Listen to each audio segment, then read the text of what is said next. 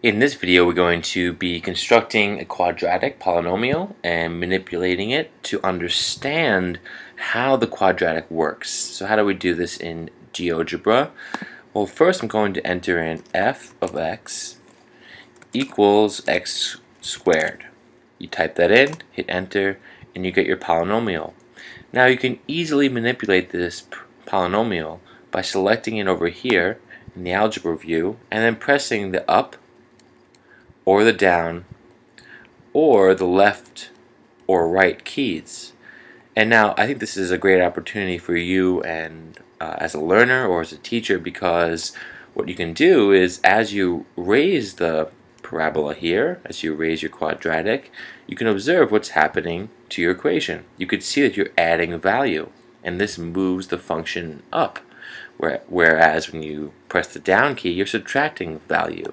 What's more interesting and perhaps challenging for students is to observe what's happening when you're moving right or left. For example, why does it make sense that the equation would say x minus 2 squared when we go to the right here? What can we look at?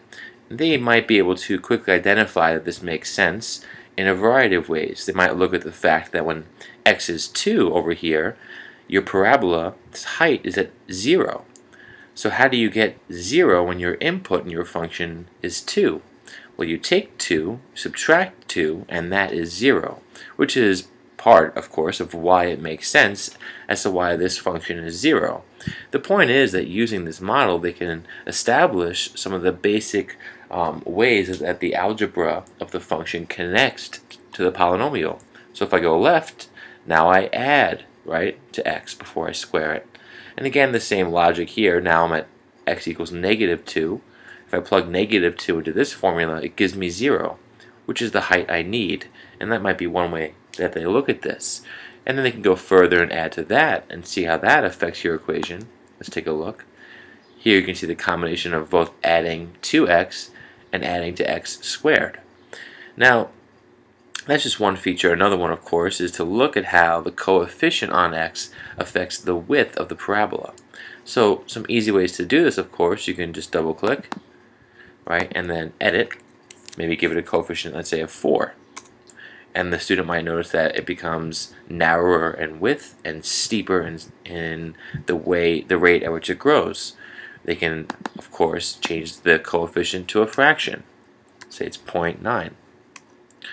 And they can notice how that changes. They could, of course, make it negative. But I think what's also nice, and we can zoom out, is that you can easily create different colors here to highlight what's happening. So if I go back to my original of x squared, I can then create another function, let's say g of x, and that could equal 5x squared. And students can see this, right? And you can have them change the color. They could double click the graph, go to object properties, and here they can manipulate all kinds of things. You can have them label it, of course, with the name or any combination of name and value. And the color, when they change this, it might be a nice opportunity then to keep track of what's happening with your coefficients in your functions here. Alright, hope that helped.